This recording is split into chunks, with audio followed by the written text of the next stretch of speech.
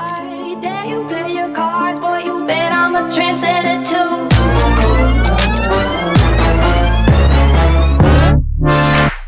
Fire when the strobe hits you. What is up, guys? It's Get Pro Bro here, and today I have the cleats that you guys just saw, and I'm going to be reviewing them. They're really good cleats. I got the Joker edition because it was the only edition that they had at the superhero ones. Well, it's a super villain, but he's not really super. But yeah, he's a villain.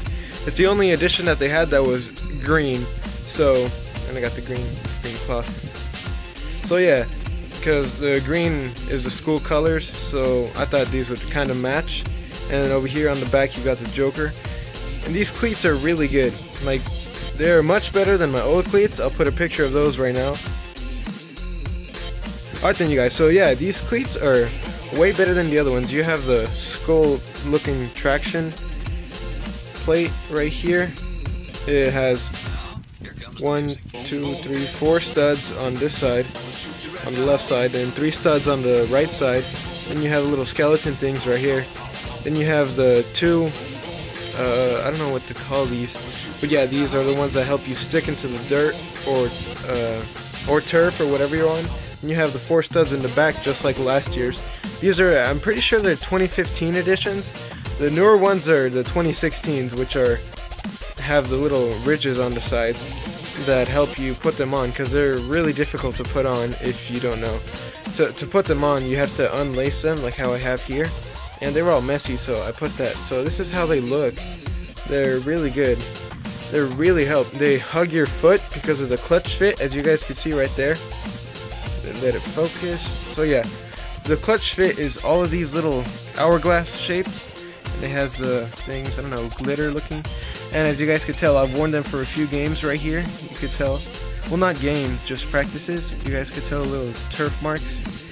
And yeah, you got the Joker on the back, all shiny. They fit really good because this wraps around your knee and it's like a second skin. And inside, this would focus. Alright then, so as you guys could tell, I loosened it up a little bit, and the color, I really like how it all blends in, but yeah, it really looks cool. So what I did is I loosened them up, and let's see if this works now. Alright then, so as you guys can see, I turned the flash on, and what it has is, you can see the 4D foam right there, as it says, and this material blends to your foot, so the more that you wear these shoes, the better that they will fit you each and every time. And of course, you got to break them out for the first few days that you wear them, or else it will be hurting you a little bit just for the while. Then after that, it feels like a second skin, and like you're not even wearing them. Alright then, you guys, so to put them on, what you have to do is, I got my M1 socks, you gotta loosen them up really good.